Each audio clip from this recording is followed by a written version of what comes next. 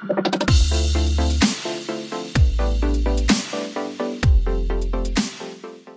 guys, welcome back to my workshop.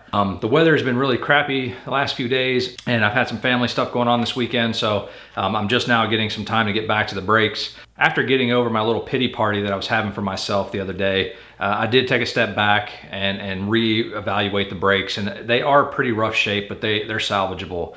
I did do some research online to see if I could find replacement, calipers and what parts would be available, and what I found essentially was that a lot of the smaller bits and pieces I could track down pretty easily, either going through eBay, Mazda, or Atkins Rotary, or places like that. So I was able to track down quite a few of the, smaller parts, but the calipers were hard to find. Mazda had none available. And I found a couple places that had rebuilt calipers, or maybe they had the left, but they didn't have the right. And to buy rebuilt calipers, I was looking at about $200, $150 to $200 per side. So, anywhere from $300 to $400 to get, rebuilt calipers. And there was a couple places that did have new calipers, but like I said, I wasn't really looking to spend that much money. So anyway, I have been waiting on a lot of parts to come in. I think most of them have come in. And so I think what my first step is going to be is to get all the rust and all that, crud cleaned off the brakes. And then I do have rebuild kits to rebuild all the seals and all the kind of perishable items that you would have in the calipers. I got as many of the parts and bolts and nuts and things that I could find to replace the rusty ones, and I'll be able to do all that out here in my workshop, so we're not out sweating to death in the garage or getting blown away by the wind. So anyway, this place is an absolute disaster, so I'm gonna go ahead and get this cleaned up. So that is much better. So I'm gonna go out into the garage, and I'm gonna go ahead and bring all the brake parts in here and get the camera set up so you can kind of see where I'm at. Because I did end up working on them a couple nights ago, doing some more disassembly and cleaning and yada, yada, yada. So let me get everything brought in here and organized, and I'll be right back. After getting all the parts clean, this is kind of what I was left with. I did go ahead and take off some of the brake lines just because it made it easier to clean some of the parts, and I really wanted to assess how bad, some of these parts were. The front calipers really are fine. I mean, they're alloy, so they're really not rusty. They're just really dirty and got some paint overspray and scuffs and things. And so like I mentioned, I did get rebuild kits to redo all the seals and things for the pistons on the front calipers, so that's no big deal. The rears, these are cast iron, so they definitely are quite a bit more rusty, but after a thorough cleaning, they really aren't that bad. Some of these pieces actually for the emergency brake were probably the worst. There was a lot of scale and stuff on those, so again, I took them apart as much as I could to get the various bits and pieces off. The emergency brake springs are not the greatest, but they're not terrible.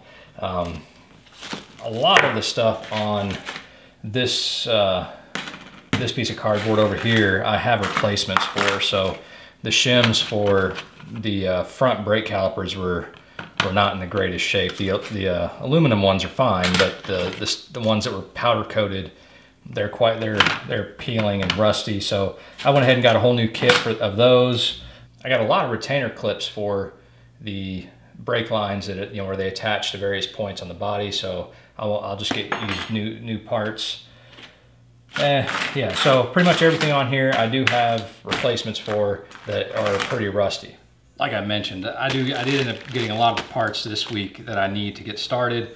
I got the rebuild kit for the front pistons, the whole rebuild kit for the rear calipers, all the little pins and wires and all sorts of stuff. And then these are all the metal shims that go with the front brake pads, various clips, some new bolts. So I think I have everything here to really do a good job. Ultimately, the goal is still to get the calipers cleaned up, painted, looking really nice for the car. And then all these pieces here that we were able to replace, we'll go ahead and redo that. And then the things that we can't replace, we'll do our best to get them cleaned up and do a good job on the paint. So let me show you some of the tools I've got to try to tackle this job. I think power tools are going to be the most effective way for us to get most of the rust off for right now.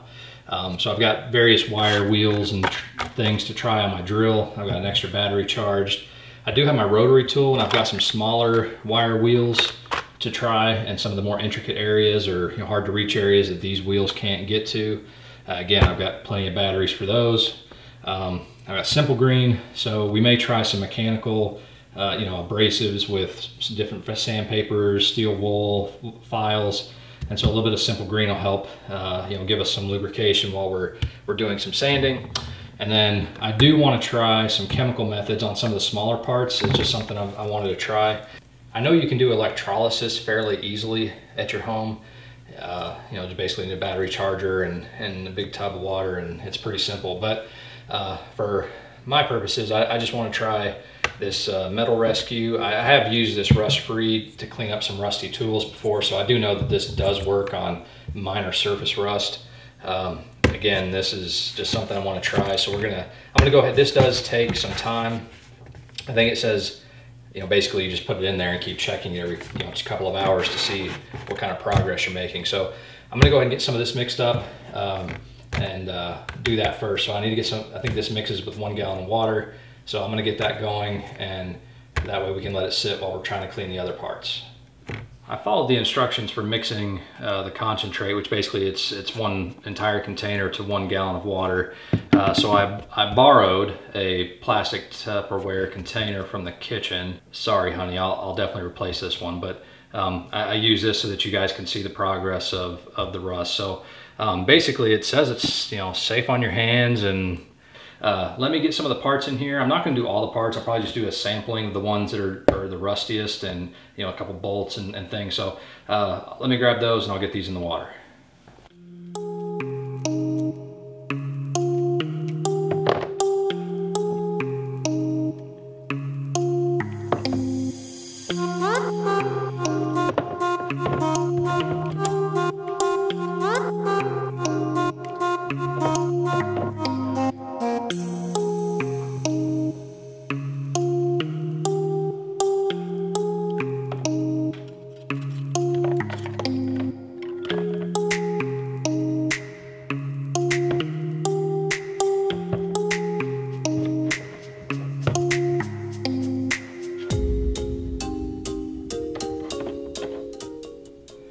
Okay, so you can see that I went ahead and put more parts in there than I thought I was going to, but if this stuff works, then this will probably make life a little easier than sanding all these. So there are some bubbles that are sticking to some of the rust, so I'll come back and check this out later and see if I can get some of those bubbles to knock off. But essentially we're supposed to check it every couple hours, so I'll let it run tonight, and then chances are I'll just let this run overnight, and then tomorrow I'll see what progress we've made.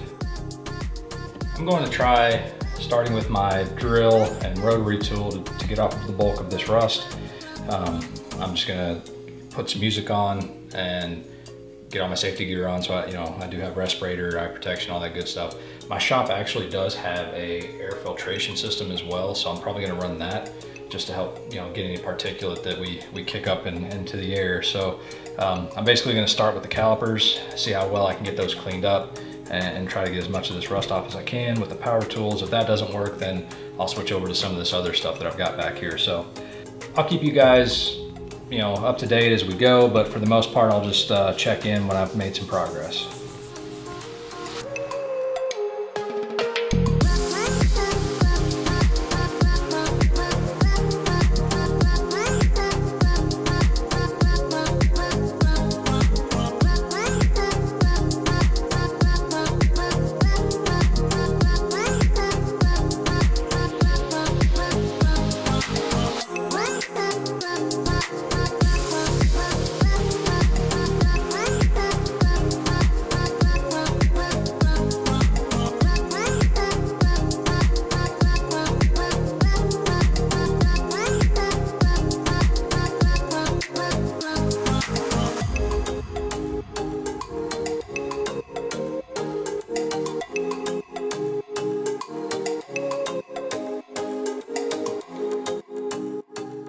I took a quick break from all the sanding that I've been doing, and I'm actually quite filthy now. So I'm gonna give you a quick update on what's going on with the parts in the metal rescue bath. And it looks like, this is about an hour and a half after I put everything in, and there's actually been quite a bit of progress. So I kind of zhuzhed everything around to make sure that, you know, there weren't any air bubbles or anything trapped. And I did kind of take a couple parts out and rub them with my fingers. And quite a bit of the rust has actually already come off in about an hour and a half it's been sitting here. So I am actually hopeful that that will save us some time, hopefully. So I will just go ahead and let that run overnight, and I'll check them in the morning before I head off to work. And if they, you know, if the rust looks like it's gone, I'll go ahead and pull those out and give them a clean, you know, rinse them off in some clean water and dry them off before I go to work. So, so that's that. So the other thing that I think that I'm actually quite impressed that I was able to get, you know, fairly well straightened out is the rear calipers. And I found that my little rotary tool was much more effective than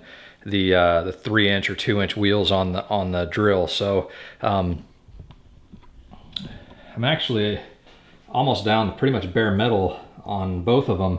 There is a little bit of, you know, surface rust, and I haven't wiped these down with anything, but I think once I've wiped them down, I'll get some more of this out. But I may hit them again a little bit tomorrow with some more of the rotary tool. But you know, I'm actually pretty much down to bare metal for the most part on both of these, so I am hopeful that those will turn out, you know, quite nice. So anyway, I am quite filthy, and sorry about all the shaking of the camera, but I am disgusting, and so I'm gonna go ahead and go in tonight and get cleaned up before I go to bed, and then I'll get back out here tomorrow, and hopefully we should be able to get the front calipers sanded down pretty well and go ahead and get these painted. And then like I said, I think once I have them painted, I'll do my rebuild of both the front and rear calipers.